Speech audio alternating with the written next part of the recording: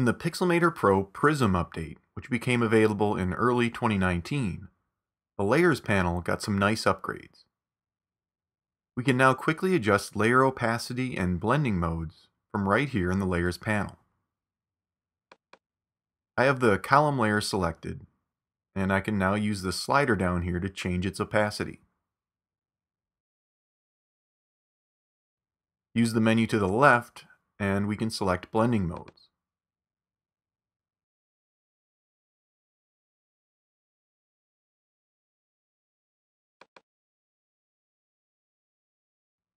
Change to a different layer to adjust its opacity and blending mode. Previously, we had to make opacity and blending mode changes using the Style tool over on the right side of the window, which would mean leaving a tool that you might have been using and then having to go back. Thankfully, that's no longer required. We also have a new search field at the bottom of the Layers panel.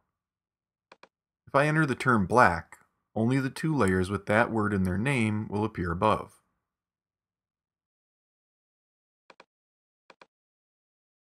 Click the X here to clear the search and view all the layers again. This makes it even more important to remember to name layers in documents that have a lot of them.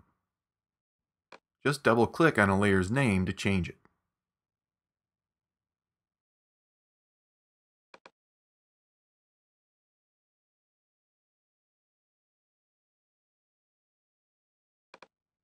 Click the button to the right of the search field, and we can filter layers by layer type or by tag.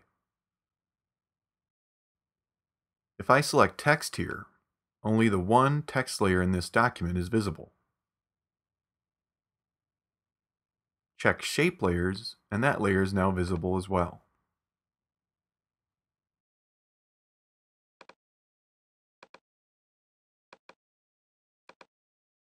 Click Clear All to view every layer again. Finally, we can now tag layers by color. To tag a layer, right-click on it and assign a color down here. I'm going to tag the text and sidebar layers red, and then these two black and white layers gray. As I do that, the color is added to the right edge of the layer. And we can now use the filter button to only view layers with certain tags. So the Layers panel in Pixelmator Pro is now much more useful, with the ability to quickly adjust opacity and blending modes, along with layer search, filters, and tags.